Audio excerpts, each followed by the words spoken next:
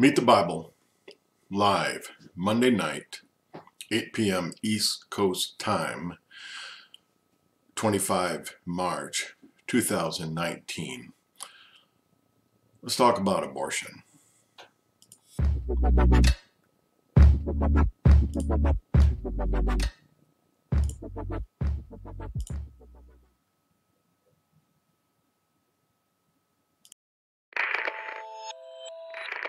It's just really hard for me to even ask you this question because I'm almost in disbelief.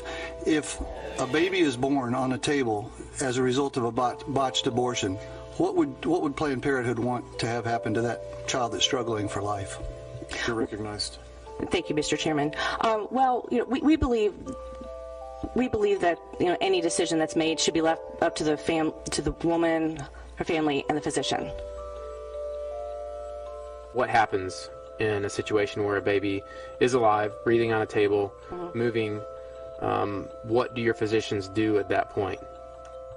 You're recognized. I do not have that information. I am not a physician. I'm not an abortion provider. So I do not have that information.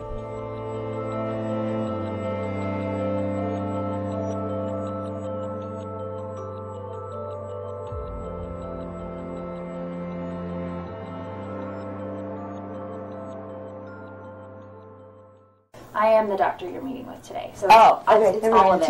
Okay. So I do the state mandated stuff, which is kind of this part. Okay. But I'm going to go through everything in terms of the procedure, how it works, what we're going to be doing, all of that stuff too. If you feel like you're having contractions and enough discomfort that you think it might be labor, call us. Even if it is 1 o'clock in the morning, we want to know, and we can meet you here in the office to take care of you. Would it ever come out? Would I give birth while I'm calling you and on the way to what would I do if that happened? If that happens, just keep calling us, keep heading in this direction. Okay. And then we can help. If it's well, and that's the not to get graphic, but if it's moving and stuff, I still come to you? Still come here. Okay. Absolutely. Step 2 is that we do the injection, which is a quick poke through your belly, and that stops the fetal heart, so that makes it so if you were to deliver, there shouldn't be movement, there shouldn't be any of those things. Okay. So it's almost like we're guaranteed it's we're okay. We induce a demise, an intrauterine demise. What does demise mean? Death. Does it come out in pieces or does it come out whole? It depends. Every case is a little bit different because the medicines we give you will help us do different things. But it's more common that it comes out in pieces. And then what do you do with the baby after, or the pieces and stuff?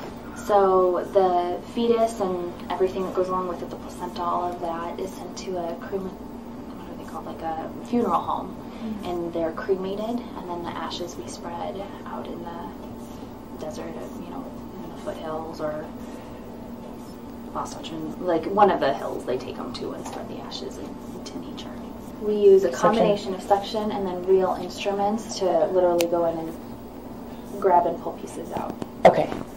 Maybe that's a little more graphic than I usually describe it. When you come in tomorrow, you'll be 23 weeks and 2 days. And the state of Arizona requires me to tell you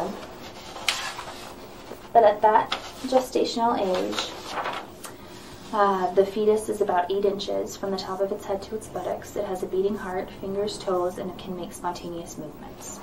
At this point, does it have all of its organs and all of that stuff?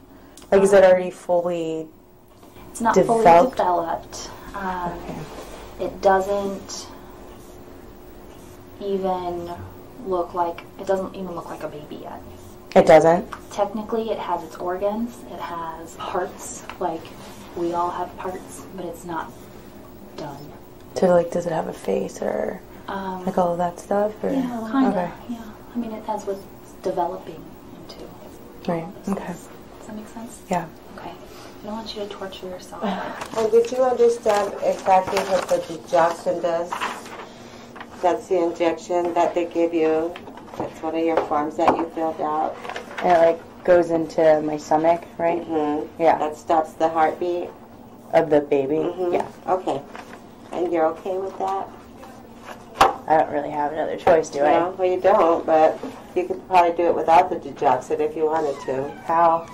Well, it just takes longer to... How do they do it then? Huh? How do they do it if they don't use Well, they don't use the digoxin, they'll just suction the baby, and it's possible that there may be movement as they're taking out the fetus.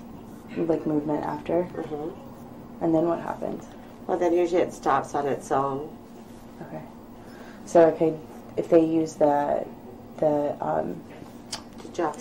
no, the, what did you say, suction? Uh-huh. So if they use the suction, then there's possible movement when it comes out. Yeah, and sometimes after... Is it alive or?